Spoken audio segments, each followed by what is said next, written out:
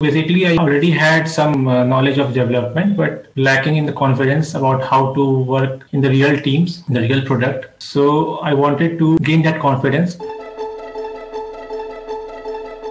I thought that Crio gives the micro experiences, which is really helpful. It basically mimics how the work happens in the real world. So the program was constructed in such a way that all the stuff was already provided beforehand, and we didn't have to look at any other resources. In the initial modules, they actually gave the test cases, which actually test the code quality of your project. That ensured that I'm learning the healthy practices while writing the good code. The whole learning journey was all about learning by doing. I was continuously learning and implementing rather than watching tutorials and going through lots of resources, which was not really needed. So it saved a lot of time for me. That really was a game changer. If you are a newbie, if you haven't done any development, even if you are a developer, I would really suggest to go through it because it really develops the confidence that one lacks when we don't have the real world experience.